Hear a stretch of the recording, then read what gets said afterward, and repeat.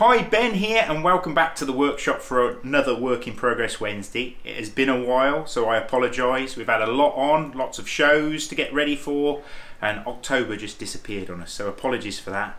But we're back in the workshop, and to be honest, I'm glad that we're in the workshop today because it's really stormy outside and it's lovely to be in this nice cosy workshop making knives. So yeah, we've been working on some fun projects. We had a few friends over the other week making knives, which was fun, and it inspired me to get some old designs tweaked so that we can bring out some new designs for you. So we've actually been working on a fun idea that we've been wanting to do for a long time, which is actually a kitchen knife. So I tweaked this design when my friends were over, and I think I've got it nailed. So we'll show you what the actual finished pattern looks like. So this was the original pattern that I had, which I wasn't too happy with the handle. It was a bit too bulky, so what I've done is I've slimmed it down and it feels like a proper sort of size in the hand now. So this is actually an 8-inch blade, so an 8-inch chef knife, and it's sort of loosely based on the trapper style handle, which is extremely comfortable. But obviously, being a chef's knife, we've narrowed it down because sometimes you're almost holding it at this pivot point when you're actually chopping with it, and that seems to work really nicely. So that's my pattern with obviously all my holes marked in it. And then I thought, well, hang on, that's a full tang construction. It might be quite nice to actually have a stick tang version of it as well. So we were playing around with that. That one was sort of not quite, didn't quite work out, that one. Didn't like the angles on that one. But this is the stick tang version, and you can see I've already started to sketch other ideas onto that same blade profile.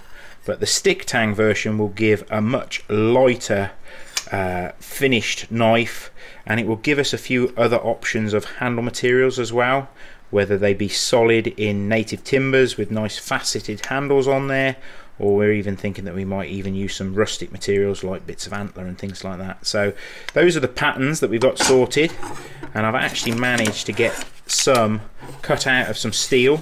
So I had a fresh load of steel arrive from up in Sheffield, and I've got some blades in different steels. This is in this SF100 steel, which is the equivalent of a sort of English made ABL, and these are in 2.5mm stock. So we've got those all heat treated. We've even got a stretched version for a friend who wants to actually strip up some salmon with it. So that's actually a slightly longer blade profile on that one. So they're all heat treated and ready for grinding. And what I've done is I've ground one up. This is my sort of working prototype, as it were, and I've got no handle on it at the moment, but I ground it pretty thin and got the actual cutting edge on there, and I've been testing it in the kitchen, and I've been hacking at the hedge with it as well. That's why it's all a bit sort of marked with sap and stuff. So what we wanted was an edge that's fine enough to use in the kitchen, but still robust enough that you can use it around camp and stuff as well. So yeah, really happy with how that's come out so far. Got the logo on there, but I've got to sort out the handle, so that's the next task.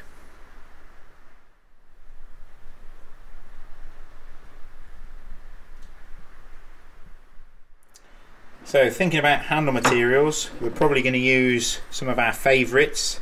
So some stabilised Masseur birch, I think that's going to look really nice on those chef's knives.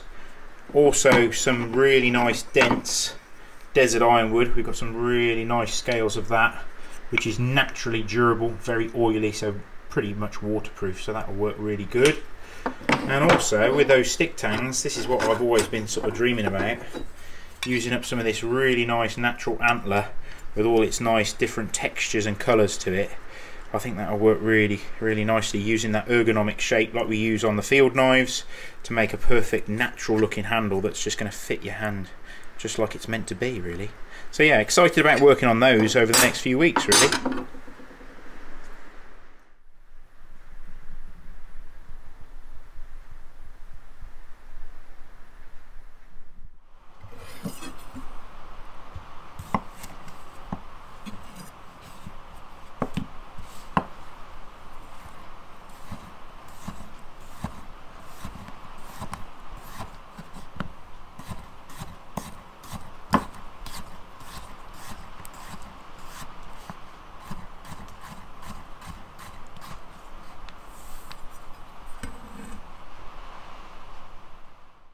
So that's what we've been working on in the workshop this week, as well as other things.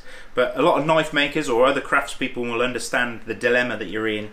You've got things that you should be doing, and there's things that you want to do. So obviously playing around with new designs is always very tempting.